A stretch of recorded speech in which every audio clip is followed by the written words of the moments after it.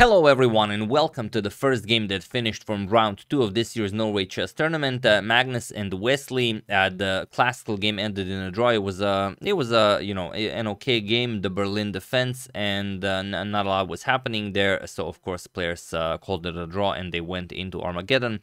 This is Armageddon and it's quite a wild game. Pieces will be sacrificed. The king will be hunted. So let's see what happened here. In the Armageddon, the player with the white pieces has 10 minutes on the clock. The player with the black pieces has 7 minutes on the clock, but of course white has to win. If it's a draw, then black wins the encounter. So Magnus has the white pieces and he opens with e4. Sorry about that. They will have a repetition, sort of a repetition for a few moves of what happened in their classical game. Pawn to e5, knight to f3, knight to c6, and bishop to b5, which is kind of nice as you also get to see what happened in the classical game. Knight to f6, Wesley went for the Berlin defense, d3, bishop to c5, and now the trade. Captures on c6, we have castles, and now we often say that you can play this in many different ways. As the e5 pawn is hanging, you can defend it with queen to e7, you can play knight to d7 to defend the pawn, you can play bishop to g4, or bishop to d6. Those are the four most common moves that you will see, and Wesley goes for bishop to d6.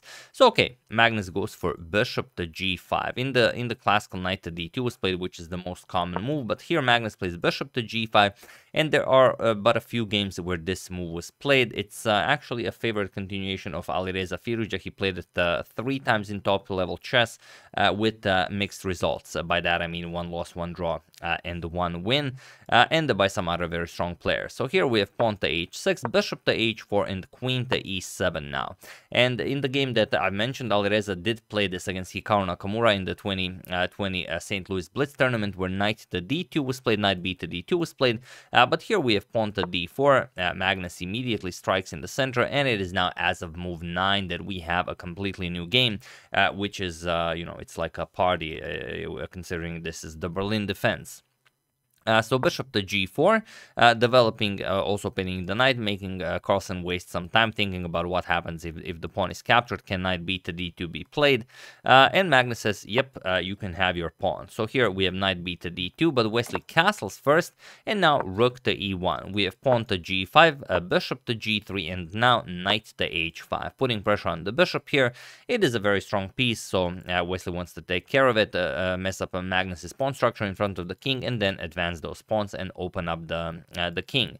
So c3, and now e captures on d4, and you have to decide, do you want to go for something like captures and queen to a4, or do you want to trade on d6 first? And both ideas are nice. For example, if bishop captures, queen captures, you're going to play queen to a4 now, put pressure on the a7 pawn, but it doesn't matter, just d captures on c3, and you don't care about a7, you're winning a lot of material here, so you have to recapture.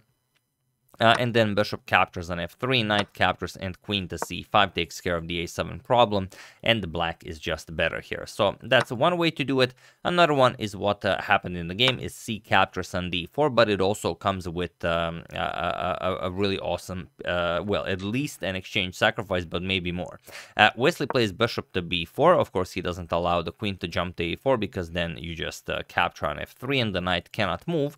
But interestingly, that's exactly what Magnus plays. Or rather, you should play something like, let's say, pawn to a3, then you would have to decide what to do. Probably bishop captures on f3 first, g captures, and okay, you will have messed up your pawn structure, but Magnus goes for something even more wild. Queen to a4 right away. And now he says, all right, Wesley, are you game? And Wesley says, I am down with this. I have no problem in playing this. Bishop captures on f3. Knight captures on f3. It's definitely the best move. And now bishop captures on e1. But now Magnus does not recapture on e1. He plays queen captures on a7. And now the idea, of course, is you get the knight to e5, cover the d7 square, and deliver queen to a8 checkmate. So can Wesley defend this? Yes, he can, and he does it beautifully. He plays queen to b4. Now, how does this exactly stop the checkmate? Well, the idea is that if Magnus goes knight to e5 now, the bishop and the queen are on the same diagonal. So now queen to a5 stops checkmate, and black is just better. So Magnus goes rook captures on e1 first, and now knight captures on g3. You might think, but why not g4? It attacks the knight, which is defending the rook on e1. The problem is you will kick the queen away from this diagonal. Pawn to a3, and after the queen moves, okay, you will trade queens. Let's say captures, captures, now play knight e5. It's a very unclear position. Okay, objectively, black is better, but it's Armageddon. Black already has less time on the clock, and it's just a very weird position to have. So instead, knight captures on g3 was played by Wesley, and now h captures on g3, and now queen to b6, offering a queen trade. Here, in fact, objectively best was king to d7, but I mean, this is not something you play in pretty much blitz time control. How do you play such a move? Then Magnus would of course go after the king, rook h to e8, d captures on c6, and now even king captures on c6. I don't know if you can imagine anyone playing this. Very, very hard to say. Rook to c1 check, king to d7, and now even rook to d1 check, king to e6, and after, let's say, knight to d4 check, you will find a safe haven with king to f6, and now the black king is perfectly fine. So you did some walking around, but doesn't matter. It's perfectly fine. Wesley went for queen to b6, and this does give Magnus some ideas. Queen to a8 with check, king to d7, and now queen to a4. Queen to a3 would have been a little bit better, as it prevents Wesley from offering some trades with queen to b5, but luckily for Magnus, Wesley doesn't play it. He plays pawn to f6. He really wants to take away this e5 square from the knight, and Magnus goes pawn to d5. Interestingly, pawn to e5 also works in the sense that after, let's say, rook h to e8, you have to play queen to c2, go after queen to f5, and now after king to c8, you will still play queen to f5, check, king to b8, and now get this very, very strong passed pawn. Let's say rook captures on e1, knight captures, and okay, black is up the exchange, but it is white who will be pushing for the win here. Instead, Magnus went for pawn to d5, and now we have king to c8, pawn to e5. The idea being, of course, that Magnus really wants to put his knight on e5 to control the d7 square. So king to b8, now you don't have to worry about queen to a8, and now just e captures on f6. Magnus creates a passed pawn here, c captures on d5, and pawn to f7. And now you have to be incredibly precise. Rook h to f8 is the move you want to play.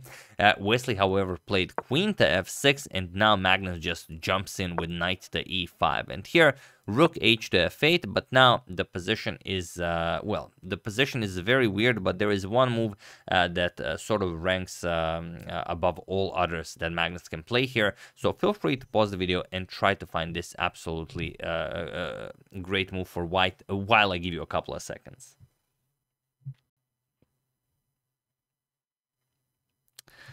So for those of you who were able to do it, congratulations on not going for the material with knight to d7 with check. And for those of you who just want to enjoy the show, it is indeed rook to e3. And now look at the scary reality. Rook to e3 is coming, and then queen to a8 will be checkmate, or that is what Magnus is hoping for. For those of you who thought about knight to d7 check, it's fine, although it will not yield a full point. Rook captures on d7, queen captures, and after queen captures on f7, you will have to trade here, and then just king to f1. And okay, you could argue that maybe white has a bit more of an active king, but still, it's equal material, 2 pawn islands each. I mean, not much to look forward to here. With rook to e3, now it's definitely being played for 3 results here. Rook captures on f7. Wesley has to get rid of this passed pawn. Now comes rook to a3, threatening mate in 1. So pawn to c6, freeing up the c7 square for the black king, and now queen to a7 with check, king to c7, and now rook to b3. You might even play knight captures on f7 first, and then rook to b3, but Magnus decided against it. For example, rook to b8, then pawn to a4, and it's very hard that black will get out of this. Instead, he went rook to b3 right away. We have rook to b8. The reason why this the previous one could be a little bit better is because maybe queen captures on f2 is an option here. Like, objectively, white is winning, but still, for example, rook captures on f2, king captures on f2. You still have some work to do. Black does have 5 pawns. Your g pawn is doubled, so in blitz time control, you will not have all the time in the world to figure out a way on how to win this. So this was probably Wesley's best hope, but he wanted to hang on to everything. He played rook to b8, and now comes rook to f3. We can even throw this one in slow motion. There we have it, rook to f3, and there is no move here for Wesley. You have to capture the knight, or you could even play queen captures on f3. Probably even better, knight captures, and then try to hold this with 2 rooks. but Wesley is not interested in playing silly positions. If he lost, he lost. He doesn't want to mess around.